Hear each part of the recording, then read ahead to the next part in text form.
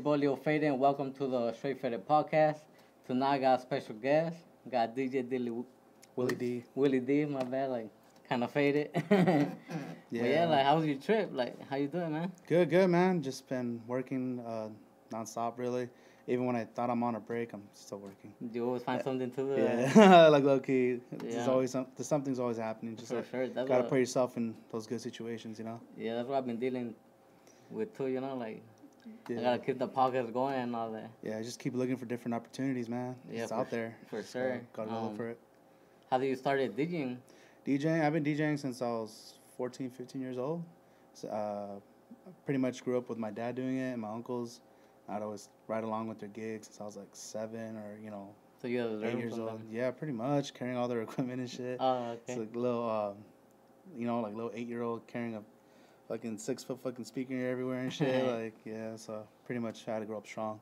How was it, like, your experience or what you took from that made you be a DJ now? Because that's pretty much your career, right? Yeah, that's pretty much what it is. That's like the next step for DJs really is start producing your own music, because like you're here when you're DJing, you're just kind of making a creation with other people's creation, but like at some point you just like the hardest part is making your own music when you're a DJ, because you're never gonna get that perfect sound that you always want. Yeah. So you just gotta keep getting better and better until eventually it'll get there, but you just what I mean, like you have to kind of criticize yourself harder than anyone really would. So what do you think your sound is for, like me right now? I mean, that's also another hard part, is that being a DJ, you love all genres, all music. You wish you could literally do it all. Yeah. And I really try my best, but like right now as a DJ, I feel like I should only produce what I need, what I want to use at the clubs, at the parties and everything. So you know what I mean? Like, a regular DJ, your whole playlist and like, yeah, no, like reggaeton, hip-hop, the essentials Yeah. for at any kind of club or party. And I don't know, I just kind of always use those connections off each other, you know what I mean? Yeah. Like, if I want to, put out some new songs, I'm a DJ, so I know hella fucking DJs in the industry. Yeah. Boom, put it out to all of them, mass amount of it. And then if I'm a DJ and I hear something that I like, or an artist that I like, and if I like it and I'm a DJ, it's like, yeah, like, come to the studio, let's go, let's work. Like, let's work on Have you ever something. put on, like, for a big artist? Because I must say, like, big shout out to the DJs, because when I started up, a DJ was one that pretty much helped me out too, Yeah, for sure. Yeah, I mean, we do take a lot of the responsibilities for artists that are popping. I'm not going to cap. Like, if For a DJ hasn't heard it, then you're most likely not popping. I'm not going to, like, that's just what it is. But I've never actually been with, like, a major, like, large, artist yet. But I'm more, like, I like coming up better. You know what I mean? Like, don't you want to work till you... Yeah, work all the way to the end and see everyone succeed together. Yeah, for sure. So that's always been a big thing with me. Like, I don't know, kind of like a biopic. Like, I'm literally setting it up for the end when I'm, like, rich and having fun and telling the whole bio. You know what I mean? Like, how many albums sold, how many clubs played, like...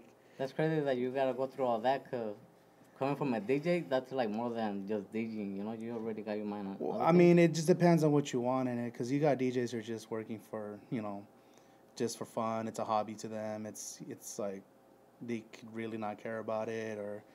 That was kind of like my dad. Like, he was more like side hustle. He has a normal job and yada yada. He never really took it any further than that. But I like took it a step further, and there is money in it. You just got to know how to put yourself in the situation where you're part of everything. Yeah, for sure. And that's crazy that you're saying that now, because I'm pretty sure you got more goals right now too. Yeah. But you did the dub show. Yeah, as a little kid. That's 15, 16 years old, yeah. How was that, because that's a big event. Yeah, I mean, me always, liking to perform and everything, and the opportunity struck. Shout out to the Kovacs family. The actual CEO of Dub Magazine was the one that asked me. Because So I DJ'd for his daughter's Sweet 16. Then, because of that, we were friends. Yeah, I stepped up to where the opportunity was there, and ever since then I've been on every LA tour. How's that experience for you? You're from LA or from the LA I'm area? from El Monte. Yeah, El Monte, so 66. So you get love? You get love? Huh? Do you get love from artists, like they show love? I mean, the ones that I work with, yeah. Who you I mean, work with? Who do you work with? because also like working with the radio station too, like everyone tries to reach out and ask for advice. But all I can really say is like, the only advice anyone should get is that like, if you're not promoting yourself, how are people gonna hear it? You know what I mean? Yeah, yeah. So that's part of being the artist is you got to promote yourself and make yourself like credible. Oh yeah, I've heard of that guy. I've heard of this guy. Like come into conversation, like, oh, who's dope? This guy's dope. You know what I mean? Like Yeah. you gotta kind of just be consistent on people saying your name around. You know what I mean? Yeah, just keep on going. Yeah, like just I don't know, just surround yourself with a lot of positive people too. Yeah. People who just want to see you win all the time. Cause Yeah, for sure. that's how I was kind of brought up. Everyone that hired me since when I was doing gigs for like $50 an hour, like, it was all out of love for my dad. Oh, he's just as good as you, or oh, he's getting good as you. Oh, he's gonna make you retire, up until the point where like, oh shit, I actually did make him retire. Like I already took over completely. And that's like, that's a good feeling. And going further, it is and it isn't, because like you just like, damn, my dad's old. Like that's it. Yeah. You know what I mean? Those music days are gone. Yeah. You said, I saw that you used to get nervous when you used to perform. Yeah, I used to get How you got? anxiety because I always want everything running smooth and perfect, but also being a DJ, you got to be prepared for anything. So anything could happen during someone's set, so you just got to like just know what to do if something goes out or goes wrong. And that's love that you've been doing it so young that you pretty much got that experience, right? Dude, yeah, people be tripping out. Like even when I be performing like at small shows, like at like in Pomona or out in like Santa Ana, like they'd be like, hey, where's the mic? Blah blah blah. Oh, is this turned up all the way right? Blah blah blah. I'm just looking at everything like, oh, you're good, man. You saw like, I mean, just have fun out there. Yeah, for sure. So like, you like helping the artists too. Yeah, like I mean, why not? No, because there's some DJs that they just walk in their laptop, plug in. Hey, bro, this is not working, bro. It's like, what about like those DJs come that have on, the bro. playlist already and then they act like they're scratching?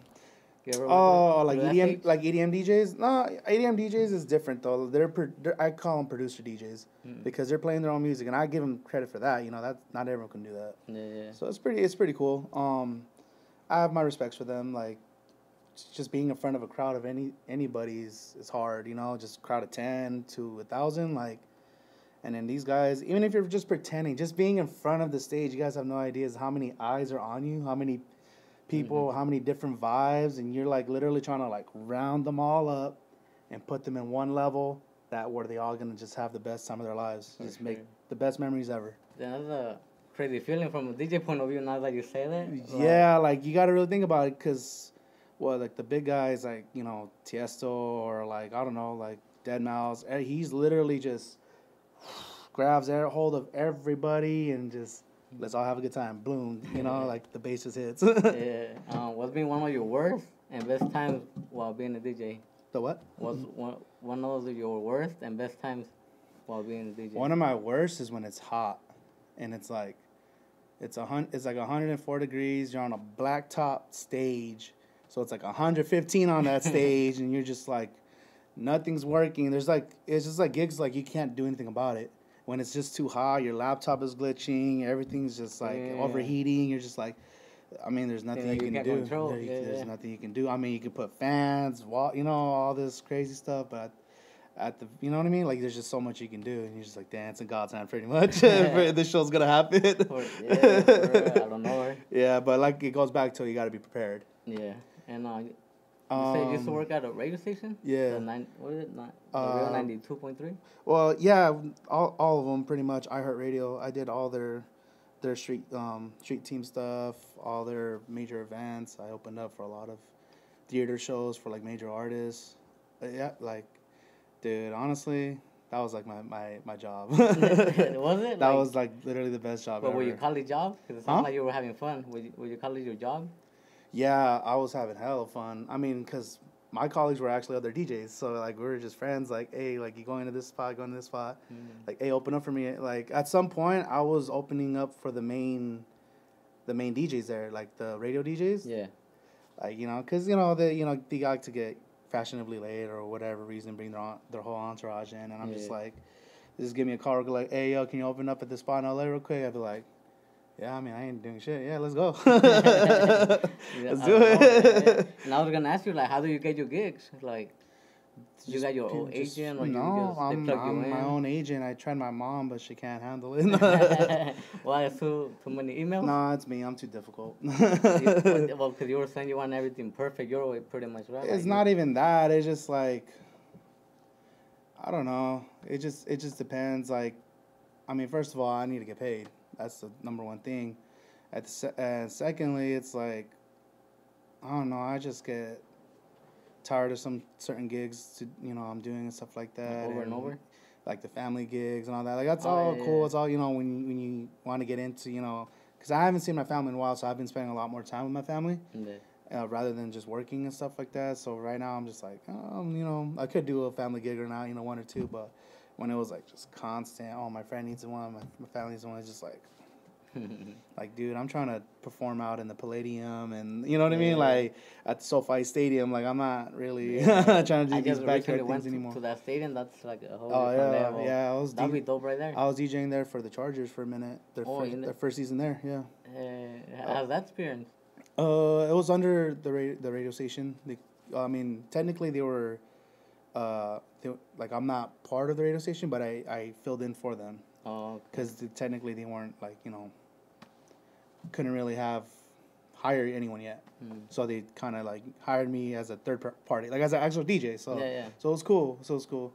I mean, I was getting a check from the Chargers, so my check literally said LA Chargers on it, so it was pretty cool. Pretty cool. Yeah. I saw you went to the slug walk too. The what? Slug walk? Yeah, that How was was that experience? I never experienced anything like that in my life. It was insane. It was just a giant party, really, to be honest. So it was a party? Kind of contradicted what it was about, but like, hey, it was fun. I got no complaints. Like, you got pack or like? I mean, if you call the entire streets of downtown LA just full of half naked people, like, it's pretty crazy. Like, I saw big artists were there. Yeah, that was more like towards like the main stage. I was just working the street. Oh, so I was under the street team, so I was just making people party out, the stragglers or whatever. But it was still a vibe. I knew a lot of people that were actually there, so they came by, show love. Had a big old group of girls with me. It was like, it was dope. And I was gonna ask you, what are some of the goals that you have already accomplished? But it's crazy that the way that you're telling me already, I feel like you accomplished a lot already. I'm not even close to what I really want to do, to be honest. What Like, I'm trying to perform stadiums. I'm trying to find that one artist that will just get me in front of all these people that I want. You know what I mean? Yeah. Like, I'm trying to, I don't know, like Kendrick Drake level, like just kill it and have everyone singing along to a song, Yeah. That's like the main goal right now. And I'm gonna name some artists, cause you could correct me or whatever, but I feel like you're DJ for them or you have met them, but you could let me know like one of them that have gave you some good advice for your career or somebody that helped you. I saw you were working with Kendrick Lamar, G Unit, Sugar Free, AD, Kingly OG, then Big Boy. You met Big Boy. Oh, you work with him, right? Yeah, we're like coworkers, so it's crazy. Genesis. It's like my boss and my coworker at the same time. Black China, 21 Savage, CNG, Nipsey Hussle, Michael Blackson, and Travis Barker. So a lot of those were all the same events, but I did some of their sets, a lot of their sets actually, because shit happens when the DJ can't do it, and it's like, hey, you do it. Like, pretty much. So you had the pressure then? I had to press, there's a lot of pressure just pressing play, and you press play at the wrong time, you just, then I just do that. You just like, well, I think one of the times was like during Famous Dex, when he went at the height of his high point with that song with ASAP. Yeah. And he was just like, wait, because I played it a little early, so and everyone just right away just screamed. Once I dropped the first 4 seconds of it, and everyone's just like going wild. He's like, wait a minute. I was just like, oh shit. I was like, I kind of like spun it back, and he's like, hey, just play that shit, man. Just play that shit. It's like, all right, cool. He was cool about it. But other times where I like cut it too soon, or just dumb mistakes. He just comes with practice, really. And how you took a DJ classes, or how you got those experience to DJ? Like, just how doing gigs. Just learning. Just doing it. I'm a hands-on person, bro. Like, honestly, like, even when it comes to producing, I didn't even like finish my school. Like, I learned from my studio like everyone from the studio pretty much taught me what I actually really needed to know, not in a whole classroom environment. I suck at school, man. Like I already knew it since I was in high school. I barely did enough just to get out of there just so I can graduate. Well, if you Because I knew I was gonna I knew I was gonna DJ, so it's exactly. like, man, ain't nobody need no fucking diploma for any of this. I mean, it'd be nice to. I mean, I could fall into another job if it don't go well, but I'm trying to. I don't know. I kind of put myself in where like I have no other choice but to succeed in this. You know what I mean? Like, well, definitely I for don't sure. do shit on anything else. But even that, I saw you make beats. Big beats, photography, videography, So you do a lot. graphic designing. You do a lot. But like, I'm just an artistic person. Like, honestly, like it's just all fun to Do me. you ever get like writer's block or like anything like you just can't do something? Nah, sometimes I just get too busy. Like I'm DJing too many gigs. Like even right now, I'm DJing too many gigs, and I haven't produced a beat with my friends in a long time. Like, shout out to Room 11, HF Studios out in Glendora. Yeah, like, man, I just wish like I should really be making music. Like the gigs are cool, the money's good, and it's just like, but I'm trying to like. I feel like you could Get better, do the get big, beats. get better, get you bigger. have pretty dope beats, like really dope beats. Oh yeah, for nah. I sure. mean, I'm definitely underrated, and I definitely need to work on it better so it sounds cleaner and sounds more level. My ears are fucked up, by the way, like from so many years of being on stage. The big speakers and all. Yeah, that's what I'm saying. I don't wear earplugs. That nobody. People told me, but I didn't believe it. But yeah, but when it comes down to like mixing and mastering, I can't do that for shit to save my life because they're done. what do you think about like those websites like eMaster that will do it for you, like the mastering? Have you tried it? No. Well, not when I have a studio full of mixers and you know what I mean. Like, I don't need that. Oh yeah, with your hands on. No, I'm and more like virtual. And but all it also like I hear it. You know what I mean? So I hear what they're mixing and what they're doing with their stuff and like, can you make my stuff sound like your guys' stuff? Like just make it sound better. Like the beat's good. Yeah. It's just a little rough on some parts, but yeah. I mean, gotta build a team. Yeah, for sure. Look out after you like that. Yeah, the team for sure helps somebody, especially a DJ or an artist or back and forth. You know. Like, Yeah. You need to have that team. Mhm. What do you do on your days off? I work DJing the strip clubs. Just a DJ in the Yeah, I saw DJ. Yeah. Or DJing the restaurants. I don't know. But everything DJ. Huh? Everything just DJ. Pretty much, everything revolves around music, and even sometimes I need a break from it because you're just like you hear everything every day. Yeah. At the radio station, it's like, you think I like the radio station after? Like, I mean, listening to radio? Cause get annoying, right? So like, on the car rides to our gigs, I'd be like playing like just random funk, freestyle, disco, because when I'm at work, it's just hip-hop, pop, reggaeton, and I'm just like, or even alternative rock. like I'm you at just work. like, I'm like, oh, God. And then in the clubs, you just, YG and, everyone popping. And, it's like, we play so much of this stuff every day. For real, I stopped listening to the radio like a while back. And that's why I kind of liked when I was like hanging around with like Trejo and the Sting team and all them because they were underground. So everything was new. Every person on their team had their own style and was new, but it was still hip-hop. So yeah, rest in peace, Trejo. So it's so everyone they had the same genre, but so different. Like their rap styles were all, their cadence were different. Their beats, they could literally rap on each other's beats, and they all sound different still. Like it's crazy. Yeah, like the whole sound. I remember maybe an artist too. I heard that sound and I was like, this was gonna blow up like a while back. Yeah, And yeah. My buddy is his DJ, so we got to hang around with him a lot. How was that working with him, or like?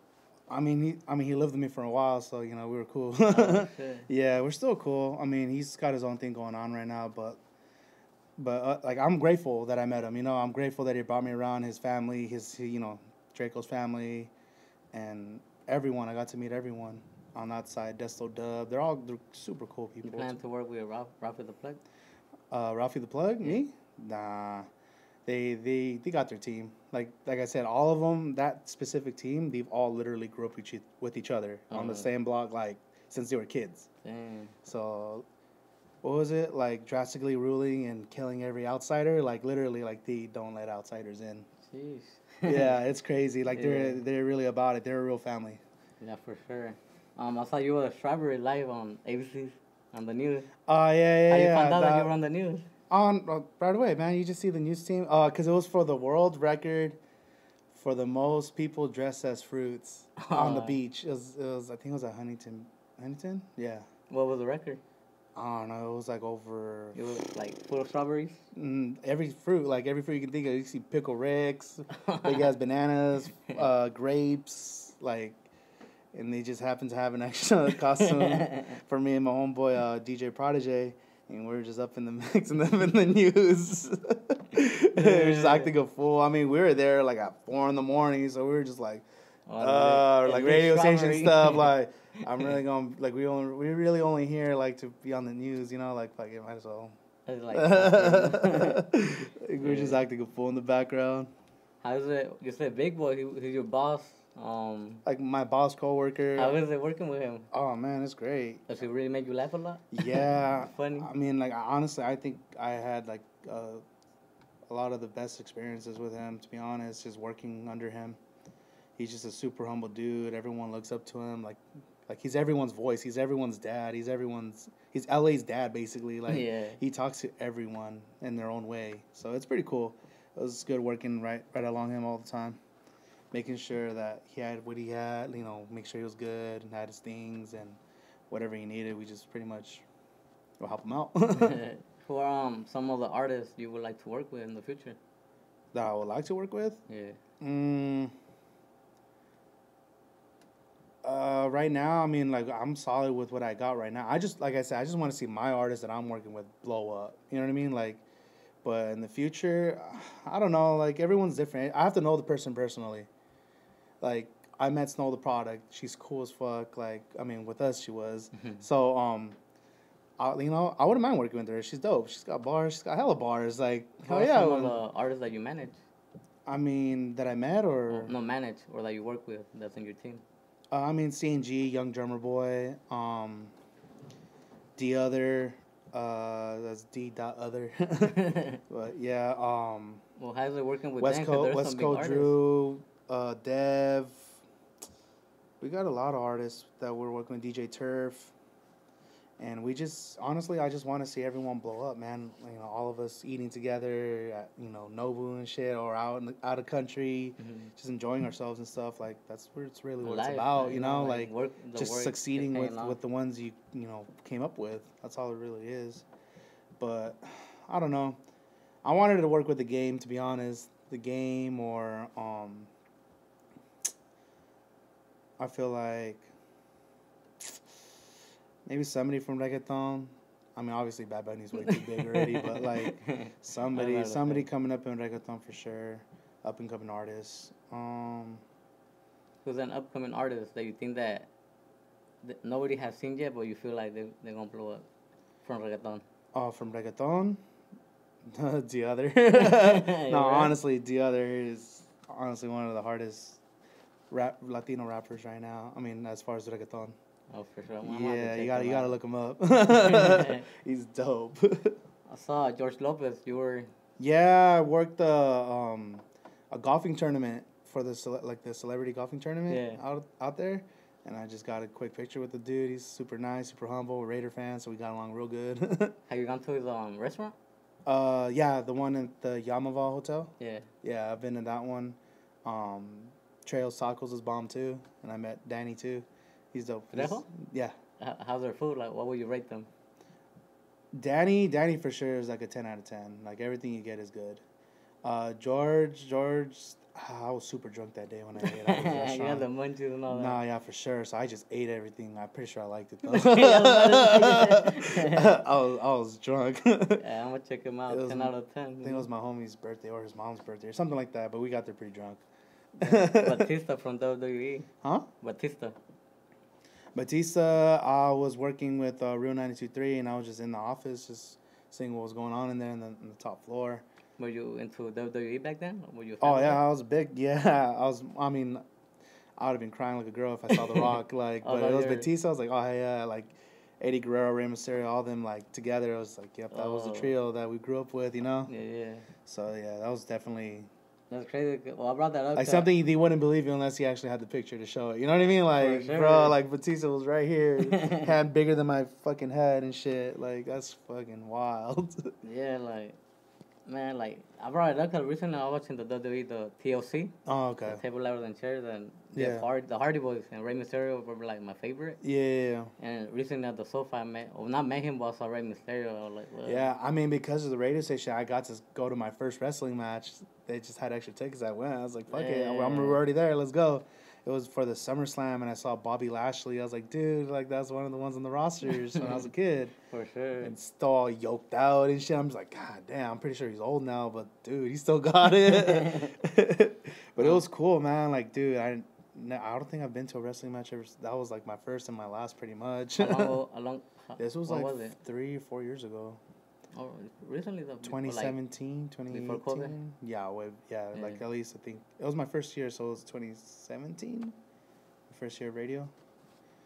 Yeah. So, you were on Food's Gone Wild too? Performed for their show at the Novo with C&G. Oh, how was that event? It was fun. You think that's one of your best ones right now? Or recently? Definitely. I mean, it was our first one coming back ever, like after COVID. So, I mean, there were still a lot of restrictions and shit we couldn't, do or have people around us like that we usually would. But, I mean, for what it was, like, that was a good comeback from out of COVID, really. That was everyone's comeback, Yeah. So, they had Cypress there. Cypress brought out who did he bring out? Rucci, Kalen for real. He brought out...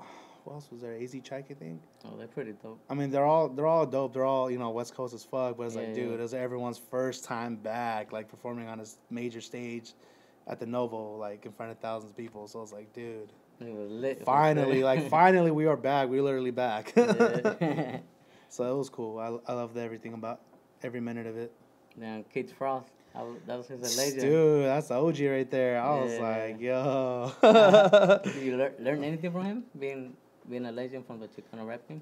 I mean, just be proud of who you are, man. To be honest, that's his message. Just be proud of who you are and take care of your own. Really, the Mexican community, Latino community. Just take care of each other, look after each other, build each other up. Stop trying to put each other down, hating on others and shit like that. Just either you're with the movement or you're not.